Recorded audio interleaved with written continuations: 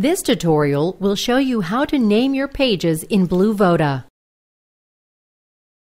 Once you have built your page, click to save the page.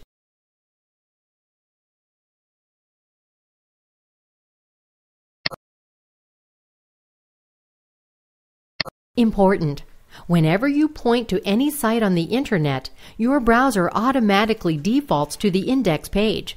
So it is imperative that you have an index page created.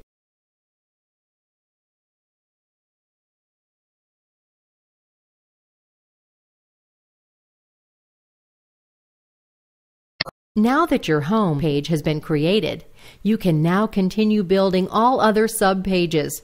Here are a few hints when naming your pages. Make your page names as short as possible.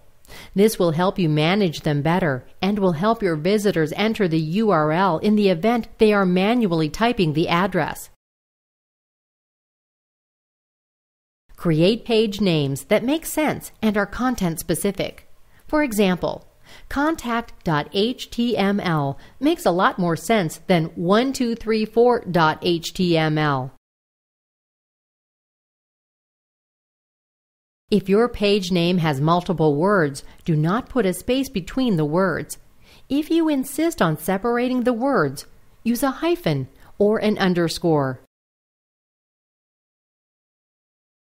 And finally, do not use special characters like apostrophes, quotation marks, $signs, etc. The browser will not be able to interpret them properly. Try to stick with numbers and letters. You are now able to name pages in BlueVoda.